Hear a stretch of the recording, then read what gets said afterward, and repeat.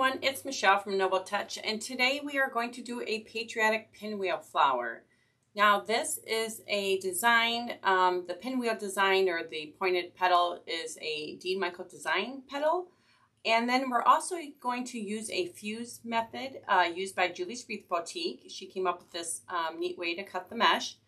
As well as one of our members in our Wreath Creators and More Facebook group. This is a group that is owned by me and Julie's Wreath Boutique. She came up with using a windmill for the center. So her name was Vicky Starcher, and it was such a cute idea. And I came across this windmill and I thought, okay, I'm going to try this. So I'm going to do a patriotic version of it. This you can get, I'll post the link. It's on Amazon. You can also get these at Dollar General. I seen some red, white, and blue ones there just yesterday. And you're going to need, we're going to use one roll of the navy with silver threading. And then of course I have the red and white foil mesh that I used in my other patriotic flag flower. And then you're going to need a foam disc. This is just one you get from the dollar store. It's just a thin foam disc. And I'm going to use this cotton cord on this as well. Then the raised 10-inch wreath frames. So this is going to be my second time using this type of frame, but we're going to do it a little different. And then you also need a plastic campus grid. And a ruler, if you have one, preferably a metal one. This is plastic, but I got it from the dollar store, so if I have to replace it, I got to replace it. And then zip ties. So what we're going to do here, though, because of the raised wreath frame, instead of setting the circle disc canvas grid in the center, I'm actually going to flip this over and trace this first, or I should say the second rung right here. I'm just going to trace around it here. Like that. And then we're going to cut that out and attach it to the top portion. So this is going to be left alone, and we're going to attach it to the top portion. So I'm going to go ahead and cut that out and attach it with some zip ties, and we'll be back. Okay, so we went ahead, cut that out, attached it on the top.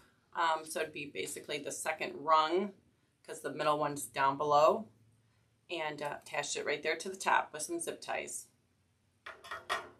Now we're going to go ahead and start work on our center disc. So I just have my cord, my glue gun. I'm just going to glue that there, and then I'm going to take a floral pin and push down on an angle. Well, that didn't really work, did it?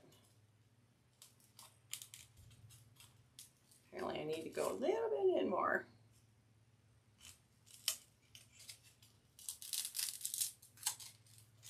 Just to hold that in so it's secured. And this is super simple, so you just are going to glue and just do a spiral effect around.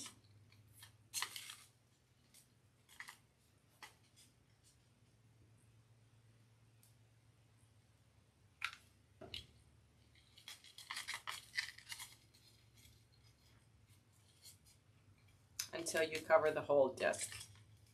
So we're just going to finish that and we'll be back. Okay, so the center is completed like that. Now what we're going to do, because this is going to be different than my usual attachment of the centers, just because we're going to be doing a completely different petal. So what you can do is take a pipe cleaner, lay it on the back, and then just push through. I'm actually probably going to hit it with some glue. Some of my floral pins, get some glue on them, and go in on an angle.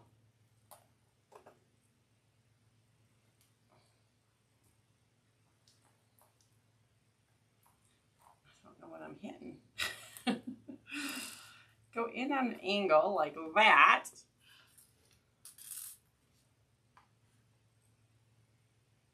I think I was hitting the other floral pin in there. Just push through like that. Don't burn yourself like I just did.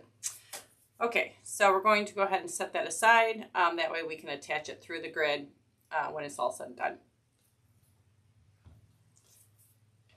Now, what you're going to need is your wood burner. Now, typically we use the stencil tip to cut our deco mesh. We are going to use, I don't know if you can see this, kind of the wide blade. We're going to use this for cutting the deco mesh. So let me just pull this out for a second. So now this is what is so cool about this fuse method from Julie's Wreath Boutique. So we're going to cut our mesh at 10 inches. I'm just going to use this. Hold this down. So we find our 10 inch. Even with this, I'm going to go ahead and follow the grid line. Now this has foil, so sometimes the foil doesn't cut as nice. But, well, that time it did. But just try to pull apart as you cut. So now, once you have your 10-inch cut of mesh, I got glue all over my fingertips. Anyway, once you have your 10-inch cut of mesh, you see the sides that are sewed, those sides. You want to take and keep that sewed side, oh my word. Keep that sewn side on the right-hand side, and then you're going to just bring it and make a triangle like this. And this is where your ruler is going to come in, and you just line this up to the tip like that. Now I'm just using these buttons over here. If you phone, set it on there to help hold that down. And you're just going to cut both pieces together. See, like that? And that will fuse these pieces. So you're going to get two, basically, petals out of one 10-inch cut of mesh. Oh my gosh, that's like a tongue, it's a tongue twister. So you are going to get two cuts, or two flower petals out of one cut of 10-inch mesh. There, that knew I could do it. So we're going to go ahead and cut up our roll of mesh, and we're going to do the same with the deco mesh. Now this worked a little bit better because it has the foil in it, so it's a little bit of a heavier mesh. And I will come back to show you the deco mesh when we cut the navy. So we'll be back. Okay, so just like the other mesh, now this is our thinner deco mesh that we're using. So we want to cut it at the 10-inch mark. Also, make sure if you're using the wood burner to have a glass piece underneath your cutting, over your cutting mat, so you don't melt your mat, as well as wear a mask when you're cutting because you are cutting plastic. So you just want to follow the grid line. Now this is why I like the stencil tip, because I totally just hopped the grid line here. But I'm doing the fuse method with it, so it's kind of a big bulkier tip to use on this deco mesh, but we will use it. Okay, again, remember you see the sewed side. So you want it over on the right. So when you do your triangle, that sewed side's going to be over here. And just line this up as best you can. This is not poly burlap, so it's going to move around just a little bit more. And then hold your ruler down.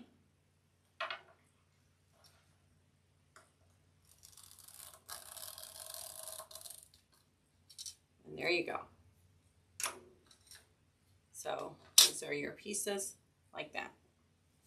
Okay, so I finished cutting up some of the mesh, not all of it because I'm not sure how much I'm going to use, so I'm going to cut as I go. Now what you're going to do is you're going to grab one of your triangle pieces, and the part where it's fused, this is where you cut it. You're just going to take this and proceed to scrunch like that. And then you have your pinwheel shaped pointed petal. So then you're just going to take a zip tie, and on here we're just going to start at the bottom rung,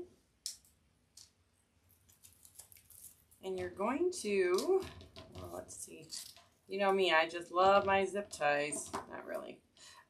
Okay, so you're going to go ahead and push this through the bottom like that. And then secure down with your zip tie. And these are just 4-inch zip ties I'm using right here. So just like that. And I'm so mad I can't find my other little handy red scissors I always use. So your first one's going to go like that. Now we're going to go ahead and do the navy. And then just scrunch like that.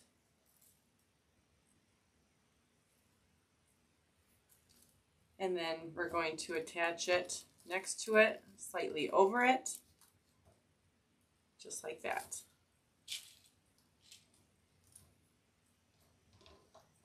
Like I said, you know how I love these zip ties.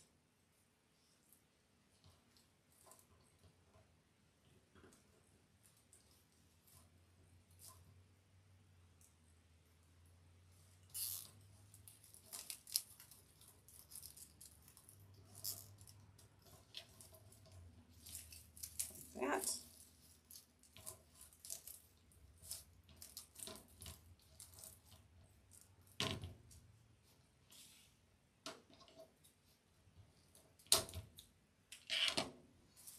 So then again, we're going to alternate with the red and white.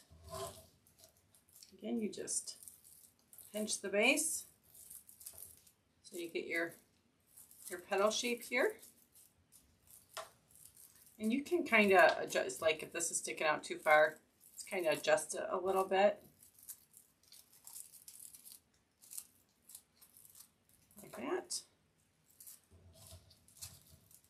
And then we're going to attach. And we're just going to alternate all the way around the base. I will let you know how many we use when we come back. Okay, welcome back. So we got the bottom layer done. I'm loving how it's looking.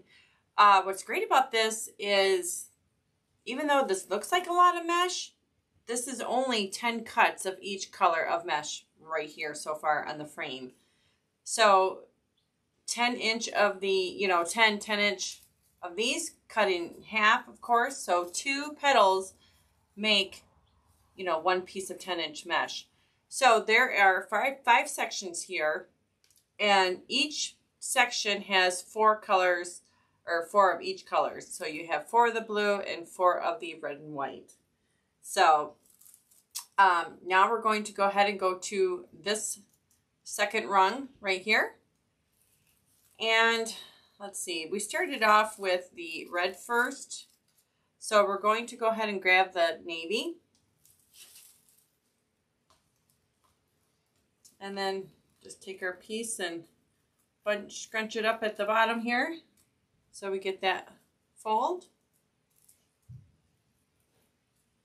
And then we're going to lay it on this over the red,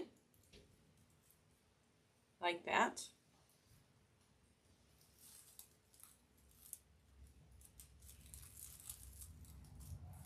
Actually, I'm going to start it here after the bar here, so I know I'm going to do the navy red, navy red.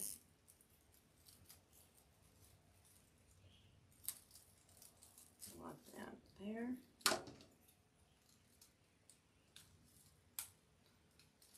Apparently I'm cut the, and then we're going to go ahead and take the red and white, scrunch the bottom. To get our fold, you might want to cup it a little bit. And then we'll, of course, put it here and complete our way around. I will let you know how much is in this section as well when we're all said and done. Okay, so we just finished that second layer. We did 6 in each section. So that would be what, 15, right? 3 in each, 15 of each color. I will have all this math for you in the bottom of the description under the video when I'm all said and done. So, and also when I hook these in, I tuck the tails underneath because this frame is deep. So it gives us, you know, it fills in like that. And of course I will put a backing on it when it's all said and done. I typically use a poster board, foam board. It's a thick foam, and I will attach it to the back. So for our next layer, our top layer, we're not going to attach here. We're actually going to come in onto the grid. So we will take, let me put this over here, where the fuse section is again, and do our petal. And then bring it over. And I think I'm going to go, let's see, we want to keep it about this far in, because when I set the center down, I want to cover all the zip ties with that center. So I think about right there is pretty good. And then of course we're just alternating until we get around, and I'll let you know how much, how many petals we do for this inner section. So we'll be right back. Okay, so we completed our center petals. We just did 8 a piece total for the top. So, oh, you guys, I'm loving how this is looking. So now for our center, we're just going to bring our center and put it here on top. Now you can just leave it with this center. If you would like, you can add stars on top to the center. I'm just pushing this through the grid right now and pulling that down. Let's see. And I'm just securing, you know, kind of just wrapping it around itself for right now. But I will secure it probably a little bit better for the video, maybe even around the bars here.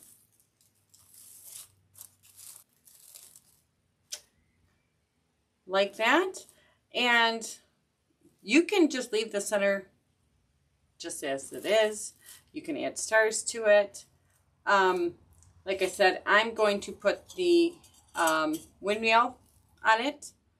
Probably going to glue a little bit as well as attach with the wire and pull it through. So once it's all said and done, I'm going to just take a picture of it, and you'll see it here at the beginning and end of the video. But I think I'm going to love this. So thank you so much for joining me. Make sure to like and subscribe to my channel. I will have more forthcoming.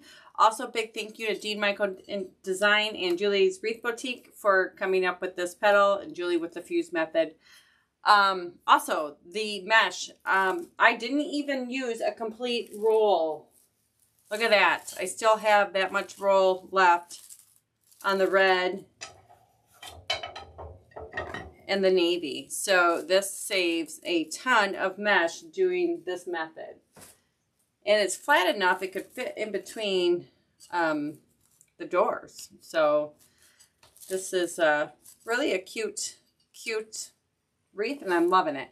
Also, the mesh, Mel's Crafty Mojo. I will have links under the description of the tutorial with everything where you can get all the supplies. So thank you so much again for joining me, and I hope you enjoyed this, and you have a great day.